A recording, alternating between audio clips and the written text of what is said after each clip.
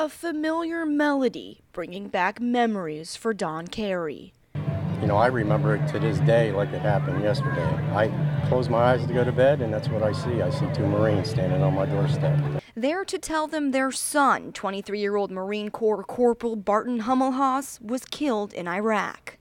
It's a feeling you wouldn't wish on your worst enemy. It's not like anything we'd ever experienced. The main thing we try to focus on is that we try to conduct our lives in living in his memory.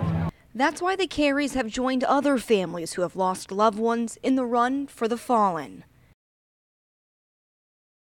Thousands ran in this year's event, taking each step in memory of those who paid the ultimate price. More than 350 white crosses placed here at the park with the names and pictures of the heroes who have fallen.